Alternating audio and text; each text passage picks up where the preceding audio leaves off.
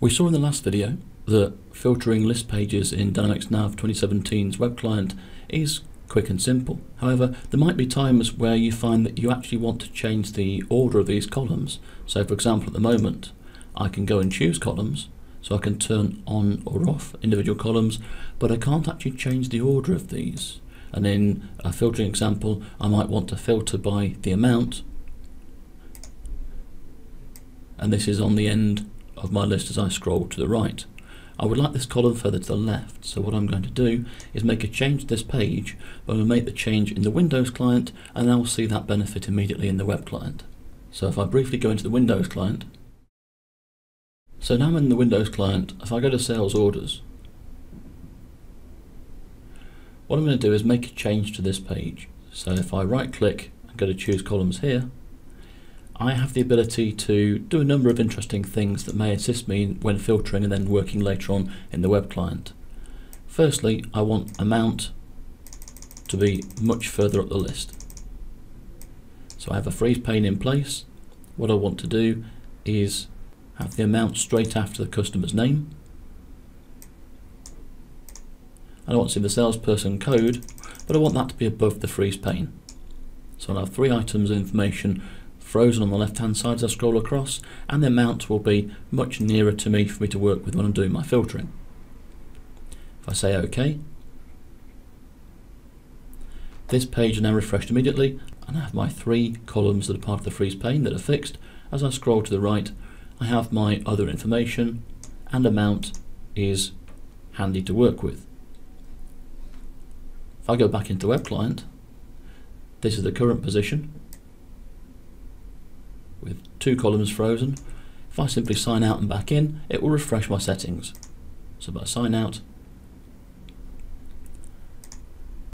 and sign back in, now when I go to the sales orders page, the sales orders list page, we can see it's updated. I now have 3 items on the left of the freeze pane, so it now includes salesperson code, and amount is there for me to quickly get to when I want to apply a filter. For example, to just see the orders that are greater than £3,000. I might also want to apply a sort to this, just to make the information a bit easier to work with.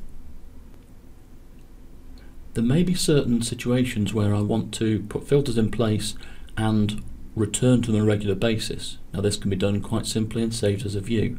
So for example, if I want to see all the orders that are of large value, let's say over £10,000, but have it available to me at one click rather than apply the filter each time, all I do is go back to the Windows client.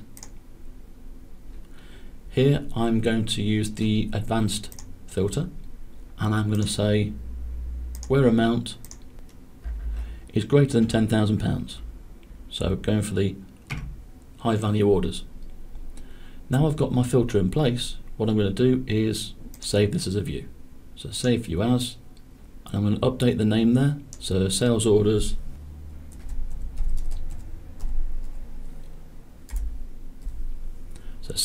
high value, and I can choose which of the navigation pane activity groups it goes into. I'm happy with the home one for now, and I say OK. In the Windows client this needs to be restarted to see it, so yes. So now it's restarted. I've got in my role center sales orders a little arrow that I can expand, and I've got sales orders higher value, which means I go straight to my filtered list of the high value sales orders. I forgot to apply my sort, so now if I apply the sorts they make more sense to me. So ascending above 10,000, and then I save my view, yes.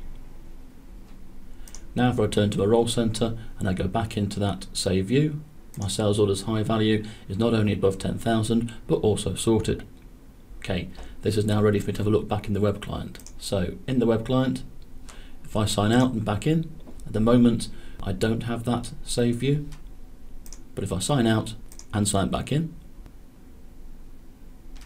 and I go to sales orders in the navigation pane on the left hand side, I now have sales orders high value as the save view available. If I click this, I now get the list that's filtered and sorted, so I've got just the sales orders that are above £10,000, sorted ascending. You could apply this principle to any list page, If you want a save view to work with in future, apply your filters, apply your sort, save the view in the Windows client, and then you will see it in the web client. So you'll see on the left hand side I've still got my standard view of sales orders available to me without the filters and sorting.